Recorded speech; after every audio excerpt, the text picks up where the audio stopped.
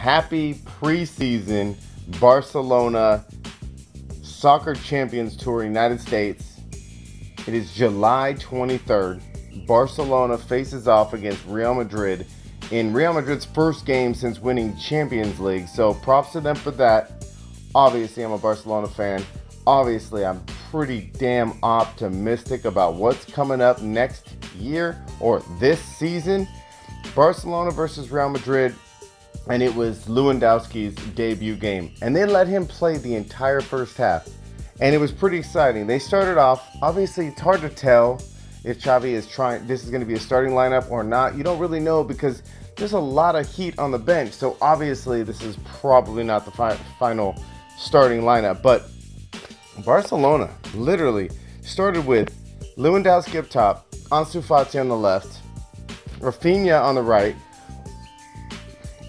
Busquets, Pedri, Gavi, Alba, Christensen, Garcia, and Araujo on the right. And, you know, was a little tentative about Araujo playing the right fullback, but man, he had a great game. And it's just to let you know how this game went, it was pretty exciting, honestly. Now, we have to all take in consideration that Barcelona does really well versus Real Madrid when they don't have Benzema. Benzema wasn't playing this game, so you automatically know it's not Real Madrid. But either way, the whole point of watching this game was to see what the youngsters could do. This game took place in Las Vegas at Allegiant Stadium, which is the Raiders Stadium. Go Raiders. If you know, you know. This game was pretty exciting. Honestly, I think it was like 65,000 people at Allegiant Stadium, so they probably sold it out. I mean, there is a fanfare for both these teams, no matter what. It was a hype crowd. It was exciting. It was back-to-back. It was amazing, guys. So if you didn't get a chance to watch it, try to watch it just to see some of the youngsters. Barcelona started out and pressing space fast, really fast. I have to say, overall, without really getting into details, because it's just basically a preseason game, Barcelona's defense did great, especially in that first half. I really have to say they played great out of the back. You know, Busquets kind of did a holding center mid position while the youngsters, Gavi and Pedri, just attacked.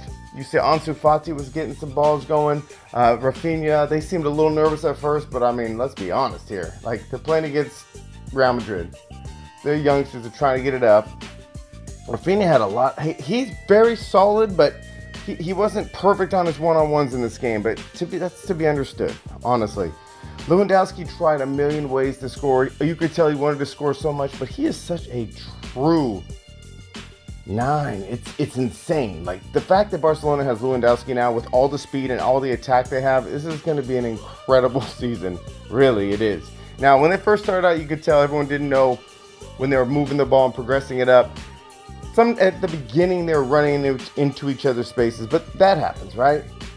There were such great opportunities. I have to say, the one goal Raphinha scored, it was a misplay by the defense of Real Madrid. They centered it to him right above on the right side of the 18-yard box. But let me tell you, Raphinha's goal was savage.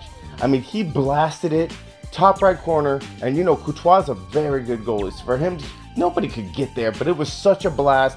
It was also a gift. But whatever. Barcelona wins this game 1-0 because of that missed feed out the back from Real Madrid. But doesn't mean Raphinha had to hit it, right? I saw some really great balls too. Like, there was a situation where Pedri stole the ball, hit it right over to Ansu Fati. It went a little wide. It's okay. It's okay. Not a big deal. You know, from the 26th minute on, Raphinha scored. Barcelona took the advantage. Never lost it. But still, with Barcelona pressing high, I have to, some standouts I have to say. I think, first of all, Araujo on the right side, he played great. I wasn't sure what this would be like with him on the right fullback, but he did great. I have to give him a lot of credit. I really do. I was pretty excited. And this Barcelona offense is fast. That is something you've not been always able to say. This Barcelona offense is fast. Xavi's got them moving the ball inside out. The touches were great. The movement was good. The spacing was awesome. They were breaking lines. Pretty exciting, but they also started to get the small passes in order to suck in the defense and then exploit it. At halftime, they did a lot of, tons of subs, right? Put back in Aubameyang for Lewandowski. You put in Well, actually, let's just be honest. Memphis Depay got in. There was a lot of movement, but let me just highlight some of the second half items. So in the second half, after they got it up, you saw a different game, a little bit sloppier, but all the same, you could see the power of both of these teams and also Barcelona's depth. That's what it really showed, was that there was a significant depth. Memphis Depay he had a lot of free kicks, he got a free kick outside the box, and instead of shooting it, which you thought he played a smart ball inside the box for somebody else to shoot it. Unselfish ball, which we love. There was a handball on the box in Real Madrid. Barcelona should have got a penalty, but whatever. It's preseason. The hits were hard. Nobody was taking it easy. It was an exciting game to watch. You could tell, too, that Real Madrid in the second half, they put...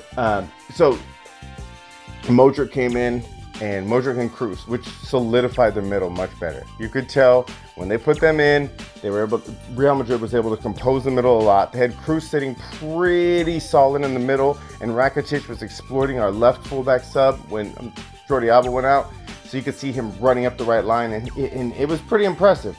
Luckily, they didn't score, but it is what it is. Now, PK was getting booed like crazy. Obviously, when your ex-wife or your wife in the middle of getting divorced, had hips that didn't lie, America, Las Vegas, party town is going to roast, especially because Real Madrid fans were probably 50-50 with Barcelona.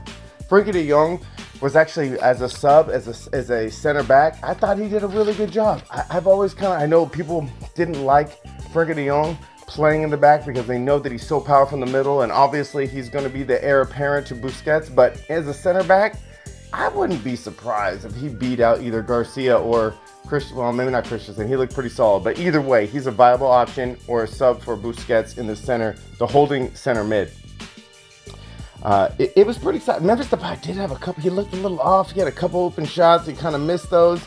Courtois, probably, other than Raphinha, in my opinion, probably the player of the game. Had the most saves. He had a lot of saves. You had Dembele on the right side. Oh, so one other thing that was curious. Xavi subbed out Ansu Fati, but he switched Raphinha, who was playing on the right wing. He switched him to the left, put Dembele on the left. And I wonder if that's also to give him options. Like, are we able to run Dembele on the right, Raphinha on the left? I think he wants to see what he has, right? Because both those players have speed. So you probably, well, so does Ansu Fati, but imagine that you have a player that, regardless of your top three, you need speed on the outside. Lewandowski is not the fastest guy, but he showed that he is willing to get back on defense. He's willing to make plays, and he's just got this way of turning defenders and then breaking away. So, super excited. If you guys didn't get a chance, watch the game. But for the most part, obviously, it's a throwaway game. America, we love the fact that we had a Clasico. Even if it's a preseason, not all player Clasico here. Raider Nation is grateful to have them there. Talk to everyone soon. I think all Barcelona fans have a lot to look forward to. But at the same point in time, Real Madrid, they're just different with Benzema on the field. Talk to everyone soon, man. I hope everyone's life's going well. Talk to you soon.